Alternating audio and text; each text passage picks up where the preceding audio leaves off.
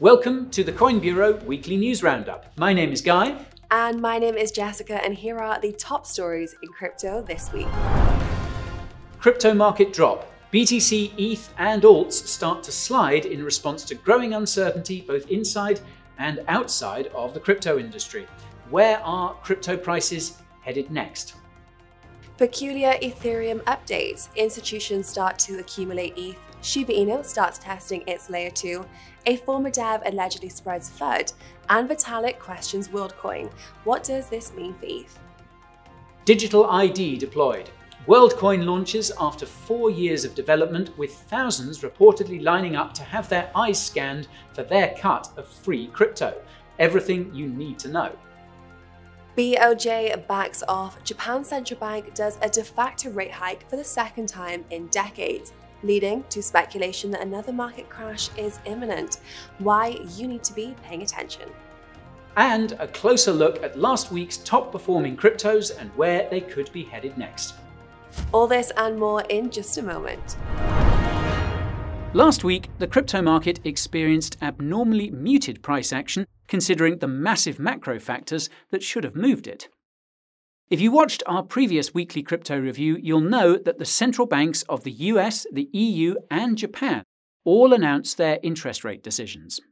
The Fed announced its interest rate decision on Wednesday, and it seems the crypto market responded with a small rally that resulted in a short squeeze.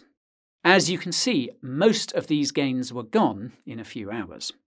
Note that we'll be summarising the Fed's press conference later this week, so stay tuned.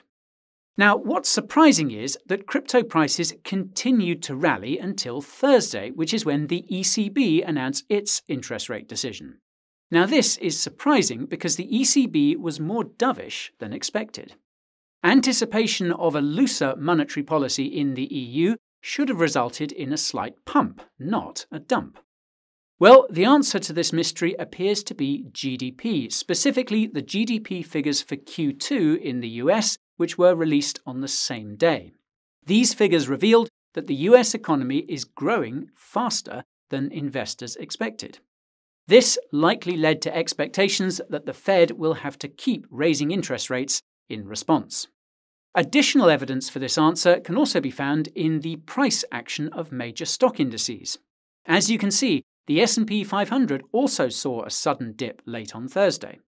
The fact that crypto and stocks moved in tandem means it was a macro factor.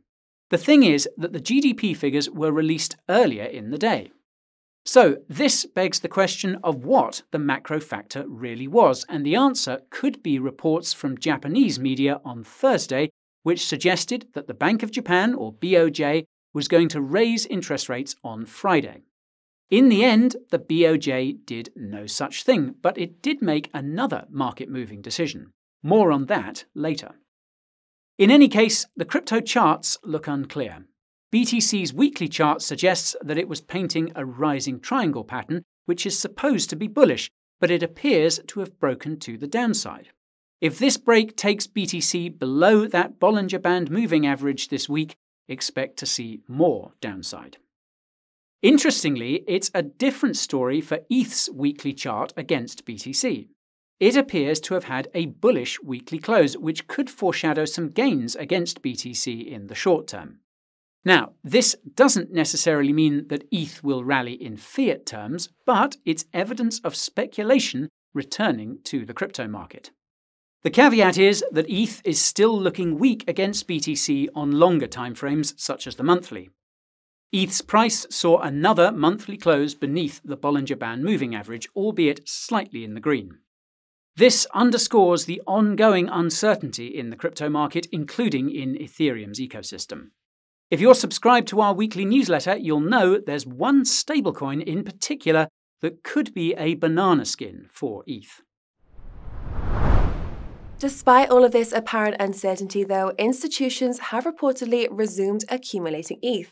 According to CoinShares, institutions appear to have moved money out of Bitcoin-related funds and been moving them into altcoin-related funds, mostly Ethereum and XRP.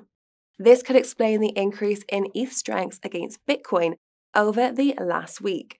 It simultaneously reveals the reason why the recent ruling in the SEC's ongoing lawsuit against Ripple has likely increased institutional confidence in altcoins, given that trading on exchanges is now believed to be kosher.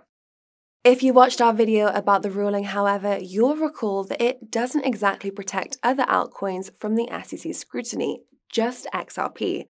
Even then, this assumes the SEC won't appeal the rulings, which is reportedly looking more likely as the days go by. Of course, this would be bad news for alts. Until that does happen though, Ethereum and other alts could have some more wiggle room to rally, and some institutions believe they will, due to their supposed higher correlation to tech stocks. Newsflash for all of us, the Nasdaq has been on a ripping rally since the start of the year thanks to AI, and crypto has as well. This supposed correlation would be easier to understand if Ethereum's ecosystem wasn't riddled with numerous multi-billion-dollar meme coins. The largest of the lot is, of course, Shiba Inu, with a market cap of almost $5 billion. In Shiba's defense, its developers have been hard at work, creating a brand new Layer 2. On Friday, Shiba Inu's devs deployed the testnet for the bridge between the Layer 2, dubbed Shibarium, and Ethereum. While Shibarium is scheduled for launch sometime in August and likely a result in another wave of meme coin frenzy. This would likely be bullish for ETH, as all meme coins have been. On that note, one of the biggest Ethereum memes is the idea that a transition from proof of work to proof of stake made it environmentally friendly. This has been overblown, at least according to Lane Rettig, a former Ethereum core developer. And that's not all that has been overblown. In a recent CoinDesk article, Lane pointed out that many of the computers that were mining Ethereum have since switched to mining of other altcoins, meaning there probably wasn't a significant decline in energy consumption. At the same time, hundreds of thousands of Ethereum validators have been spun up. Lane also pointed out that proof of stake is arguably less secure than proof of work. In his own words, unlike POW, a cartel controlling more than half of the stake can silently, invisibly, and permanently capture the entire network. A pretty scary comment considering recent revelations. Regardless, Lane made it really clear that he is happy that Ethereum has transitioned to proof of stake, but underlined the fact that it's not necessarily all it's been cut out to be. Its benefits and drawbacks have yet to be fully understood compared to proof of work, which is a fair critique coming from a former core developer. And speaking of critiques, Ethereum's creator Vitalik Buterin also had a thing or two to say about Worldcoin. And by a thing or two, I mean a very, very, very long blog post. It included everything you would think and effectively concluded by saying that Worldcoin will fail if it can't get enough orbs out in the world. Yep, in case you missed the news, there's a crypto project called Worldcoin that has had millions of people around the world scanning their eyeballs for crypto, over 2 million to be exact. If you watched our first video about Worldcoin, you'll know it was co-founded by Sam Altman. For context, Sam is the co-founder of OpenAI, the company behind ChatGPT and other AI tools that have taken the internet by storm, and AI-related tech stocks to the moon. Now, Sam created Worldcoin to address two issues he believes will arise because of AI, namely deepfakes and enormous income inequality. To solve the former, Sam wants to scan everyone's eye. That's because everyone's iris, the coloured part of the eye, is unique and very difficult to fake. In fact, Worldcoin's orbs were specially designed so that it's impossible to fake an iris scan. This makes iris scans the ideal basis for digital ID. Now, to solve the latter problem, Sam wants to roll out Universal Basic Income, or UBI, which will eventually be paid for using profits generated by AI. This is where the WLD token is supposed to play a role. The idea is that everyone who scans their eye will get a portion of WLD and receive it as a de facto UBI over the years. So, by now, you've probably got lots of questions and even more concerns. Trust us when we say you're not alone. Almost every single person who has heard of Worldcoin has had the instinctual reaction that this is a bad idea. But as with all bad ideas, this ultimately depends on the payout involved. Right, folks? In all seriousness, the WLD token quickly listed on the top cryptocurrency exchanges after Worldcoin launched, and it has everyone wondering if WLD is worth it. Now, we'll be doing an in-depth video about Worldcoin later this week that will give you the long answer. For now, we'll give you the short answer. If you plan on buying WLD or already have, be aware that it has an aggressive vesting schedule and no utility for the time being. In other words, there's lots of new supply and not many demand drivers. The fact that it's already listed on most major non-US exchanges means it's about as available as it will be. If you plan on lining up to scan your eye at one of the orbs to get WLD for free or already have, be aware that the Worldcoin website specifies that you can only claim one WLD per week for the time being. That's $2 to $3 per week at today's prices. Some would say that's hardly worth scanning your eye for. Never mind the fact that the orb isn't fully open sourced, so you have to trust that Worldcoin isn't doing something questionable with your iris scans. Now, to be fair to Worldcoin, the fact of the matter is that cryptocurrency does need some form of decentralized digital ID if it wants to continue to evolve. To many, Worldcoin is not the answer, as it is technically not as decentralized as it claims to be, and its incentives are questionable, to say the least. Consider that Sam basically created the problem and is now offering a solution, which will eventually come at a price. This all assumes that AI will create the problem that he foresees, and that being catalogued by a centralized entity is the only solution. As you'll see, both assumptions are questionable. Now, when it comes to macro-related news, the biggest headline was the Bank of Japan's decision to loosen its yield curve control. For those that are unfamiliar, yield curve control is when central banks buy up government debt to try and keep longer-term interest rates low.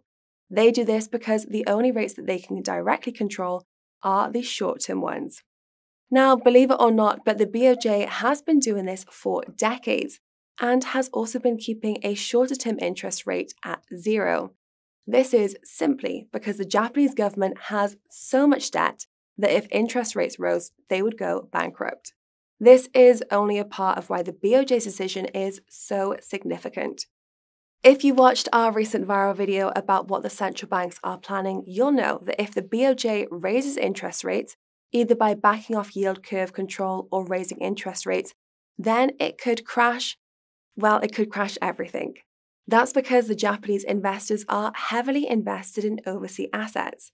If interest rates were to rise in Japan, then it would cause Japanese investors to sell off some of their overseas assets to take advantage of the higher interest rates at home.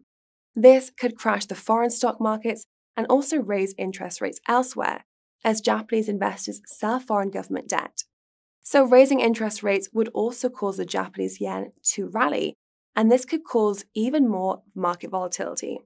That's because of something called the carry trade.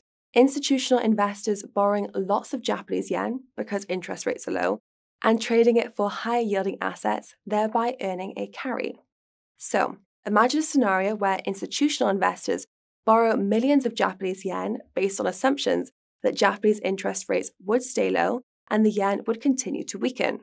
They would immediately be forced to sell all of the other assets they bought to repay their yen loans. This selling of other assets for yen would cause it to rally even more. This would be further amplified by the fact that almost every institution is heavily short the yen. These heavily short institutions would be liquidated, causing the yen to rally even more, forcing more carry traders to sell other assets, and so on and so forth. If this is all too complicated to follow, then you can keep it simple just by watching the yen. And as you see, it rallied like crazy on Thursday. This is fundamentally why the stock market and the crypto market saw a flash crash that same evening.